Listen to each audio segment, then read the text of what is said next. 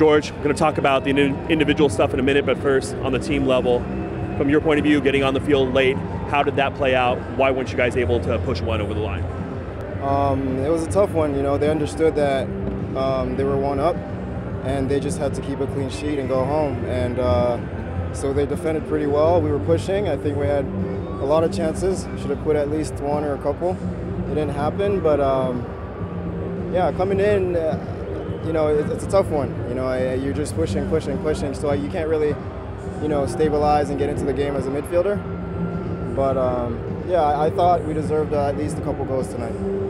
And for you individually, you've had a couple weeks to process what this moment would be like returning to this pitch that you were last on in 2015. How was that moment for you coming on and hearing the applause of the crowd? I love this crowd. You know, this is my home.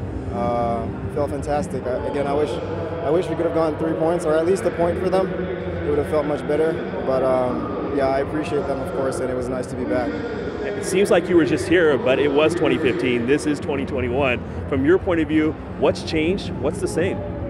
What's the same is the spirit, which comes from you know, the people supporting us. I think the spirit of the city, of the club. Yeah, I mean, it's a different squad, but guys are hungry. It's young. It's mixed. It's a good squad. It's a very good squad. So we'll compete and keep trying to get points away and home. And yeah, I'll try to contribute to that as well.